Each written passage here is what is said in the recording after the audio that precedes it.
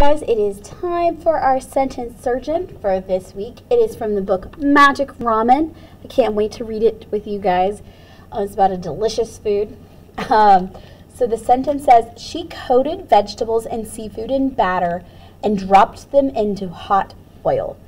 We can look at the end of the sentence, look at this punctuation. It is a period, which means it's either going to be declarative, which is just a regular statement, or it's going to be imperative, which is a command. And nothing in here is commanding anybody to do something or forcing them to do something. So we're going to call this, once again, declarative.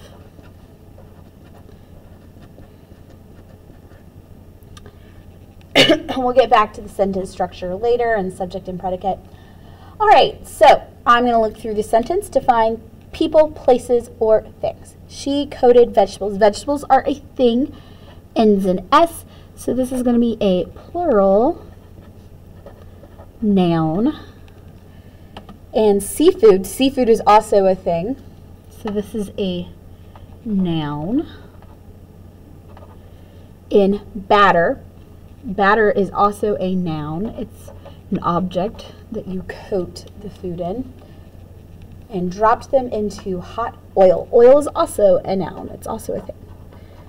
So we've got quite a few nouns in this sentence. All right, now we're going to look for actions. So these are verbs. These are things that people do. She coated. She did that to the vegetables. So this is it ends in an ed. So that means it happened already. It's past tense verb. Vegetables and seafood in batter, and then dropped them into hot oil. So dropping them is also a past tense verb.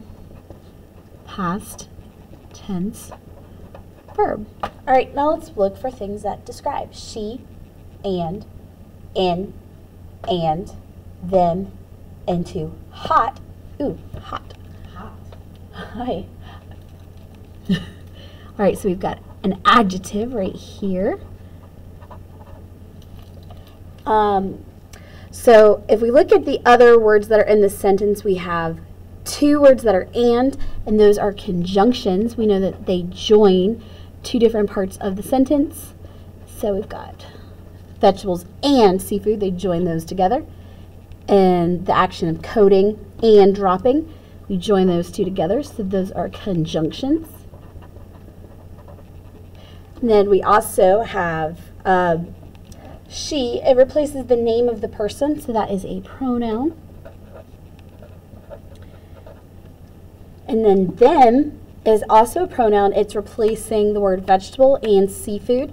Instead of repeating it again, dropped vegetables and seafood into hot oil, it replaces it. So that is a pronoun.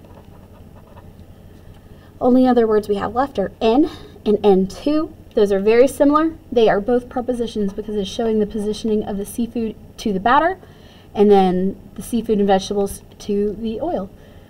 So preposition. We should talk about prepositions soon. I don't think we've done that yet.